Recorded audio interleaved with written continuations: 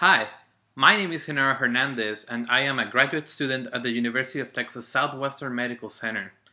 Today, I am answering a question for Ask a Scientist. And so today's question comes from Logan, who is 7 years old, and he asks, where does iron come from? And so when I heard iron, the first thing that came to my mind was thinking about a golf club like this one, because it's called an iron, right? But let's talk about real iron, which is an element, and it's actually part of what this golf club is made out of.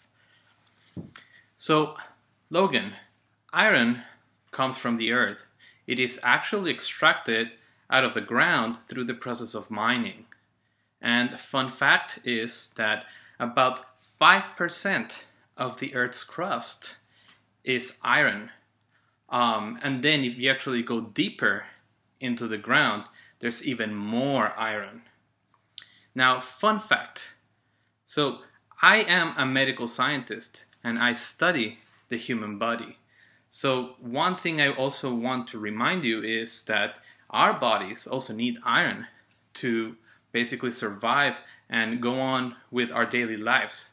Iron helps in processes such as respiration, and one of the ways how we take iron into our systems is through our food, such as eating meat, vegetables, and even from our drinking water.